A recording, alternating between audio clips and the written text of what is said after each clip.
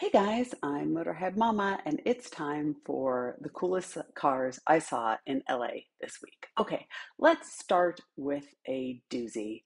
Uh, Yesterday in Santa Monica, across the street, I could not miss this Lamborghini Urus. Listen, I know a lot of people love to hate this car because it just seems so ridiculous for Lamborghini to have an SUV. And then you see one on the road and you're like, I know, it's awesome. It's really hard to hate that car.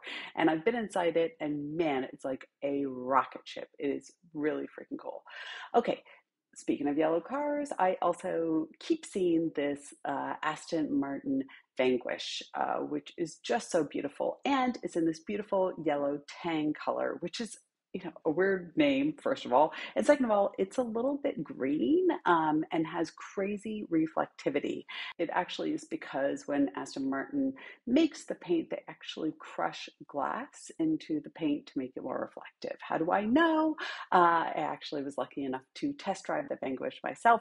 You can see my video here. Okay, let's go from high art to low art. Right now on PCH, there is this pretty awful DIY camo van that's, a little sketchy. So, kids don't get in that one. That's disturbing.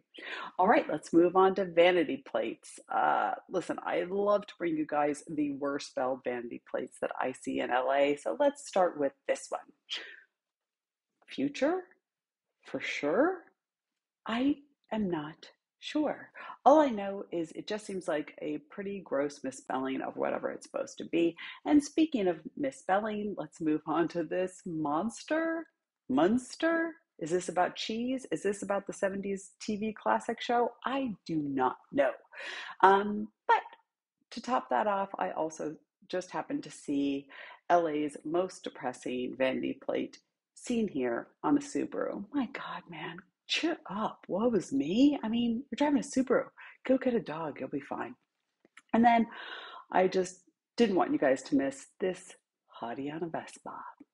Okay. And then for my reader submission this week, I got this great video sent to me from Sasha in Mexico City, who gave me this beautiful beaded Beetle, VW Beetle, which is actually a museum down there. I don't know if you guys have heard of this vehicle, but it took 8 artisans, 2.2 million beads, and 4,000 hours to create. But man, is it worth it. This thing is so beautiful. If you've seen that vehicle in person, please let me know in the comments. And if you have any cool shots you see in your neighborhood that you'd like me to feature on this, even if it's not in LA, go ahead and send them to me on social media. I'm generally at Motorhead Mama. Thanks so much for watching. I'll see you guys next week. Bye.